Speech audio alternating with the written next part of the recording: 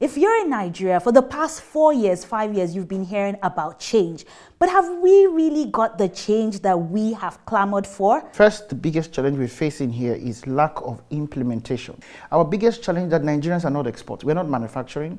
What data system do you have to identify the Nigerian? To know that Isabella lives in Lagos at this point, she moved from here to there. We don't have that system. Our ideology as a party is that the Nigerian should be at the center of governance and public policy making, and implementation above all.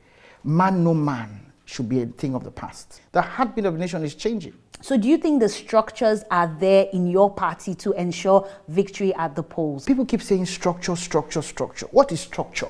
Structure is the demographic prevalence in terms of who will vote, and what they want to, who they want to vote for. That's the structure, my sister.